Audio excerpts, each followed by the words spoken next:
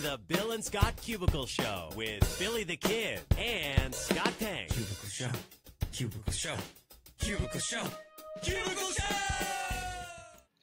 It's the Bill and Scott Cubicle Show. Yeah. It's the Bill and Scott Cubicle Show. Yeah!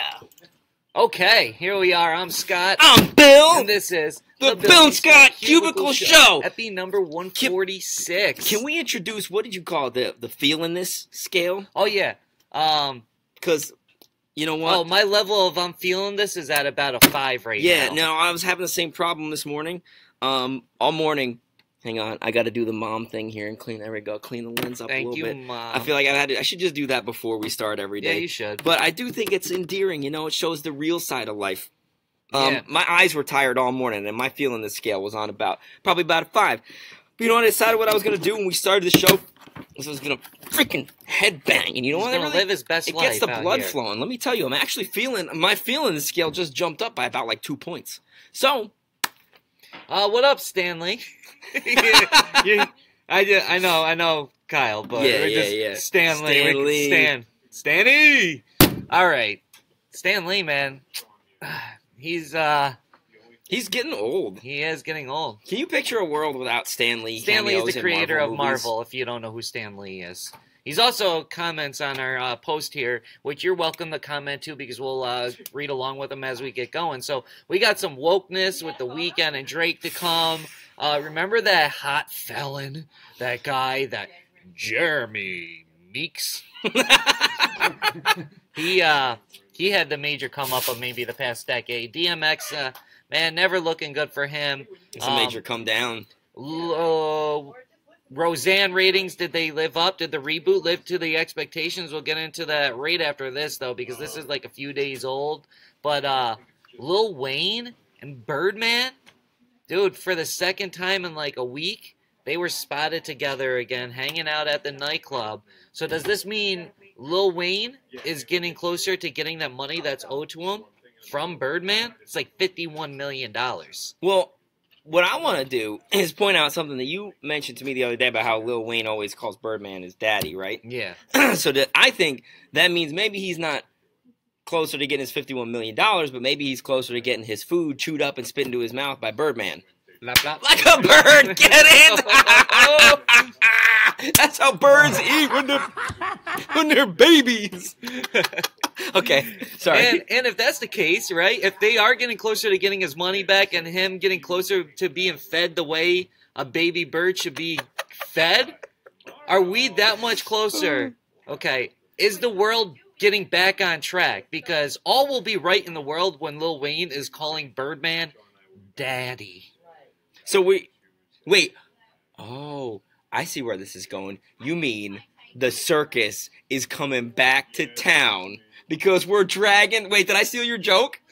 Go. We're dragging the clowns back out of the stratosphere and putting them back where they belong inside the 3 rings. That many rings! That wasn't how I was going to connect it. Oh. I was going to the circus Okay. and all that anyways, but you wrapped it up just differently than how go for the circus. No, it's fine because you basically said what I was going to say just a little differently. So Okay, that's perfectly I'm sorry. fine. I didn't even... When you said that, it was like a mind link was established. Listen, I'm here just to spark the conversation. Listen, I'm not going to be the one that's going to change it, but I will spark the conversation that causes the change. That's dialogue is important. Engage the Dylon people definitely is that a great you disagree rapper. with. Oh, you said dialogue. Okay. Dylon. My feeling this level went up to a 6. Learn from your opposition, not just so that you can defeat them, but so that you can understand them. Because only by understanding can we truly defeat hate. Wow. Wasn't that good? That was great. That's pretty some Wow. Dalai Lama stuff right there. Dolly Bill. Billy Llama. Bill Llama. Oh, that's hard. Yo, there's my new AKA. Llama, All right, llama. here we go. Llama. Billy Llama. Okay, Roseanne. The reboot happened. How do we go from a 5 on the feeling list to we're heading towards an on one episode here? I feel like I went up to a 6. All right, I went up to a 7 after Wow. because you didn't headbang yet. So I don't once like you do the that, all right, headbang. that's fine. Okay. Okay, so Roseanne. A lot of people have been talking about this reboot of Roseanne, and particularly the question of they killed off John Goodman in the series finale, so how are they going to bring him back? Well, I won't spoil it. It did air on Tuesday, but what I will spoil is the ratings. Holy cow! All right, so this was the premiere was the highest rated sitcom broadcast on any network in nearly 4 years. Wow. The last time anything was this big was an episode of The Big Bang Theory in 2014. 18.2 million viewers for the premiere of the reboot of Roseanne. That is 2 million more than the series finale of Roseanne in 1997, which was about 16 million. Wow. And do you know that's I don't know. almost double the number of viewers for the premiere of the reboot of American Idol. They had 10 million. Don't you talk bad about my American Idol. I'm not talking bad. It's just the stats, just the facts. My favorite show of all time. I think what we can learn from this is that they're both on ABC, by the way. Is that if you're going to reboot a show, wait at least 20 years, not just one. That's the lesson to take away. Yeah, well, American Idol, they took it away for 1 year, and then they brought it back. That was just too quick. Nobody even... Right, there wasn't enough time for people to really care about it being gone. But obviously people cared about Roseanne. They do. And I think that they did something I don't think people were expecting in the show of her political affiliation. I don't want to spoil it for the people that haven't seen it. But there is something in there that got a lot of people talking because they weren't expecting her maybe to necessarily go that way. That's I where heard I'm gonna about leave it. I it didn't at. watch. Did you watch it? I don't because I'd never watched Roseanne to start off with. But I had read about this. Yeah. So another interesting thing about it though is that 18.2 million viewers. That's a lot of people. Man. That's like watching the show as it airs, and almost nobody does that in this day and age. Right? No, you sure that's not also DVR numbers? Yeah.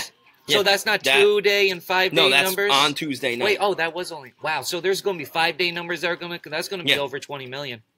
It's big. It's a big deal. Wow. I didn't think people would care about Roseanne so much. Is next week, does it drop down to 10 million? It could. I mean, you know. But is that a success, though, if it drops half? Yeah, I mean, that's still the same number that American Idol had in its premiere, and they dropped from that. So. Well, if you were to release an album and you were to sell 100,000 copies your first week, then your second week was 30,000. That would not be very good. So if it's a 70% drop. So if she drops a huge number, if she goes down to under 10 million, is that bad? I don't know, because I don't know how if you gauge this stuff in terms of percentage drops or in terms of just raw numbers. But even if they did have 7 million people viewing it, that's still more than most television shows in general. That's what I'm saying. It's an event. It's a pop culture phenomenon. Is what it seems like. Rosie is back, man. It's like too bad. A wrinkle in time. A wrinkle in time. DMX, man, his time has been set at a year. Ooh. Because he was just sentenced to a year in jail, 2 years 3 years post supervision for tax evasion, and on top of all that, right, he still is going to have to pay like $2.2 million. Listen, when you don't pay your taxes, the IRS will get you. They may not get you that year. They're going to sneak up on you 4 or 5 years later when you forgot about it. And they're going to be like, hey, you remember when you didn't pay us all this money? Well, we want our money, damn it. And if you don't have their money, they're going to throw you in jail. And then they're still going to be like, pay us anyways. You know what they say when you don't have their money? What do they say? They say, fucking idea! I don't give a damn! Wow, that is the And they truth toss right you there. in jail. And then you know what happens if you're DMX? Your lawyer... During the sentencing, this actually happened. He played the music video to DMX's 2009 song, Slippin', to demonstrate how hard his life had become.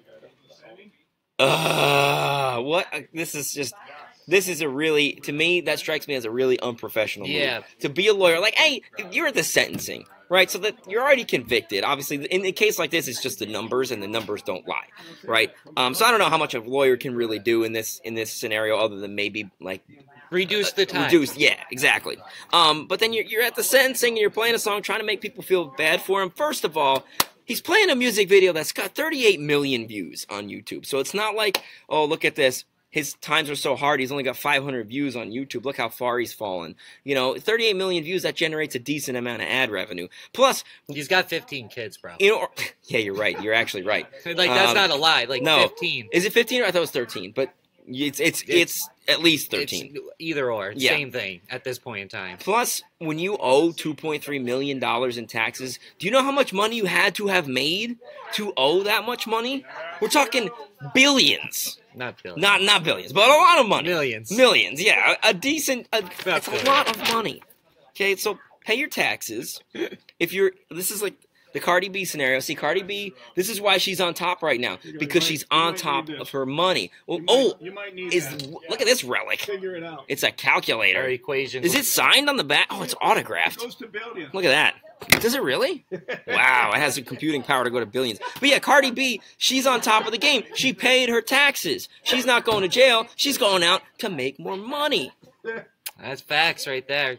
You could learn from the youngster, the young up-and-comer there, Mr. X. I saw a tweet that was like, stop, drop, should have called H&R Block. That's good. All right, so remember that felon? The hot felon he was labeled, Jeremy Meeks. I do. I thought that was the dumbest thing. He was, he had a good jail picture, and Yep. all the ladies Mugshot. were swooning over it. And, well, anyways, he became a model. He had a great he's had a great post-jail life, right? Yeah. Right? He is now a professional model, so that things are working out for But him. some may argue he just caught the come-up of the century, though. At least of the century. Now we're only like 18 years into it, so it's not like it's... We're talking all of these the years, last but- 500 years, Yeah. the last 5 centuries. But, so he just, he's been dating a billionaire, and now she's pregnant with his child. That's it. That's game That's the over. come-up. That's He it. Reverse gold dig. Right? So it's like, correct me if I'm wrong, but like when you do child support, whoever has more money has to pay the other person, right? And then if he lives Wow. this glorious lifestyle Wow. with her, she's still gonna. He's If set. they split up, she's gonna have to give He's him set. a lot of money. Can you imagine? Even This if guy he- committed a crime. He committed a crime. He got arrested because he was good looking. He got a modeling career, dated a billionaire, and now Bro. he put a baby inside her, and he is set for life. This is the American dream right there. Yo, it's all- You built a career on crime. Congrats, you're a supervillain. It's a part of God's plan. God's plan. man. It's all part of it, man. Like it all connects. You know, never forget about it. All right, I just had to hit that future drop because I didn't know if I was gonna be able to play it at all, so I just wanted to play it. Before we get into these album releases and close out the show for the week, we do got to touch on the weekend here. Now, I'm gonna let you bring up what you want, and I'm gonna piggyback off of what you say, and I'm gonna connect this all together for this glorious wokeness that I got. Okay.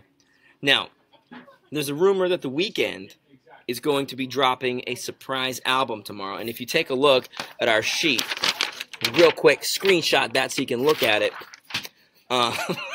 Because I don't feel like holding it up the whole time. You'll notice that The Weeknd is not on this list of upcoming albums. But there was a leaked screenshot from his phone. A text message from him to a contact known only as Lamar.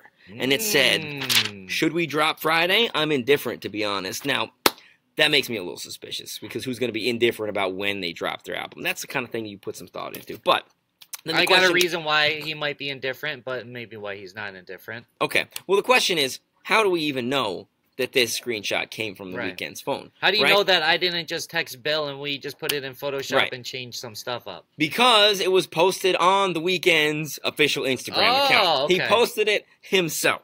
And he so it didn't really tag wasn't me in the leaked. post. No, he did not. It wasn't leaked. He just posted a screenshot from his own phone as basically like a not-so-subtle hint that we're probably going to get an album tomorrow, unless he truly is indifferent and they decide to do it some other time. All right, well, I do think that there is a chance that we do get a Weekend album. I also been saying for a couple weeks now that there's a good chance there's going to be a surprise Drake album on the 30th. Because God's plan would be for Drake to release an album You're on right. Good Friday. You have been saying that. All right, I've been saying this for at least a month now. But what if God's plan God's plan. really God's plan. is The Weeknd and Drake are going to put out a collab album tomorrow? That OVO, that XO, Yo. that Life is going to come at you tomorrow. Because if The Weeknd's teasing this, and then it's all set up with God's plan for Good Friday, man. What are they? And we got, and it's like Passover and Easter in the same like week right now. It's like, Dude, come on. It's all lining up. The universe is aligned right now. Let's go deeper. Break All it right. down. What if, since it's Easter weekend, Passover too. right? Right, isn't it Passover? I believe they all always fall on the same I weekend. don't think they do. Maybe not. I'm pretty sure they I don't know. actually I don't know that much about Jewish custom, tradition, culture. I know a But little bit, and I'm pretty sure they don't. what I will say is, what do they? If they make a collab album together, Yeah. do they call it for Easter? They call it "Watch the Tomb." Now think about this. We're gonna go farther, right? We got Drake, who's gonna go down a God or as God, depending on which point in the song you're listening to. Is he saying that he's over Easter weekend gonna rise again like Jesus? Is this Drake referring to himself, saying, "Yes, I'm back and I am God because it's Easter and here I am"? And the weekend is saying that it's coming out on the weekend. Easter's on Sunday. Passover's this weekend. You got all that going on. You're saying, is it the reemergence, the rising of Drake to go back to the Take Care days where The Weeknd and Drizzy Drake worked on the entire album together, and some people even say that most of the songs were The Weeknd songs originally, and then they were given to Drake, and that's what created Take Care, and everybody's saying Drake is Take Care Drake again. OMG. So we finally learned who the real God is, and it's the WEEKND? Oh, is that what you're saying? Dude.